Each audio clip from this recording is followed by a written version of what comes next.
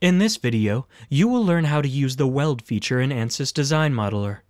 The Weld feature is used in surface models to represent the geometry of the weld and join adjacent surface parts. It will form a touching condition between the surface parts. If I zoom in on the mid-surface model shown and set the rotation center, I can see that the geometry is not quite connected. I want to establish touching conditions, so I'll define weld geometry. That geometry will be meshed, and the mesh will be connected, either via meshing connections or directly as mesh. I'll select Welds from the Tools menu, and I'll return to the area shown before. I'll pick a number of edges that will be used as guides for the Weld feature. I want to perform a weld along here, and I want the weld to be at the face here.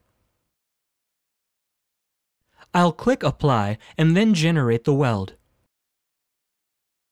Immediately we see 4 new surfaces which represent the weld geometry. Now I'll create a weld for the other side of the model.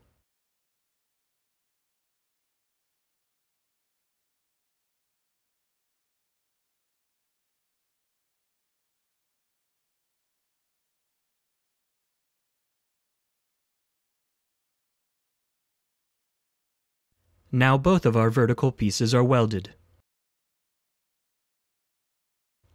Now let's move on to the holes on the back plate.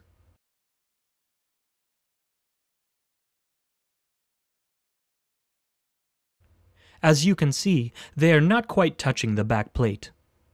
So I'll add a new weld and select the edges that I want to weld. Note that you can select multiple edges at once. I'll click Apply again, and you can see that the edges are extended to the face of the plate.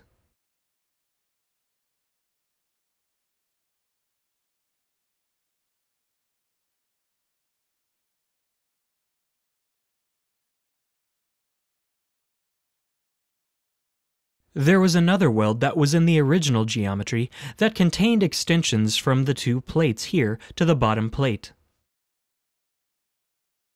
I'll add another weld feature and pick the bottom edges as shown.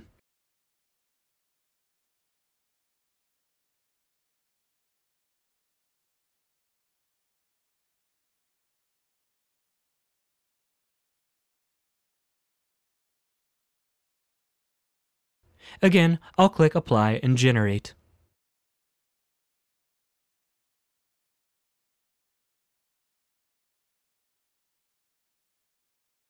Now I'll turn off frozen body transparency and zoom in to take a look at the welds I've generated. Notice the 3 regions where I've created new surface geometry that represents welds. I have a few more welds I'd like to create, so I'll turn frozen body transparency on again and continue. I need to create a weld at the angle plate to the bottom plate. I'll select a guide edge and a face to project to.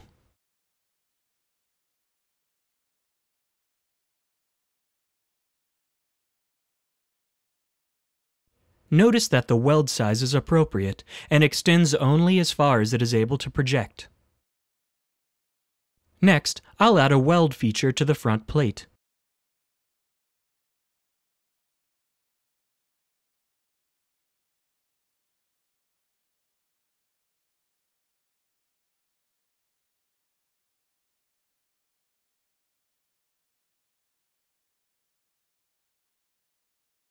To save time, I'll use the Extend to Limits feature to automatically select the necessary edges.